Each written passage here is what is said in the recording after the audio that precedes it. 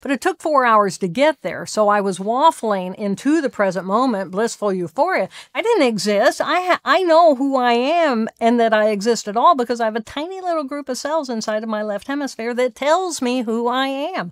Have you ever awakened in a hotel somewhere because you've traveled so much and you're going, where am I? Yeah. There's this blank, right? And it's like, I don't know, but the bed's comfy, what a nice room, and all of a sudden you're just right here, right now, and you're not about the past and you're not about the future and you're just in the present moment. And joy lives in the present moment. Love lives in the present moment. Laughter lives in the present moment. The present moment is a fantastic place, and we are wired to that by literally half our brain. So why wouldn't we spend more time over here? Or at least balance it out? That's all I ever ask for. I am not here to, as a waving the flag of the right hemisphere. I want whole brain living. I want people to understand the different parts of their brain, what they do, so that it says, okay, so let's say, do you meditate? Sometimes.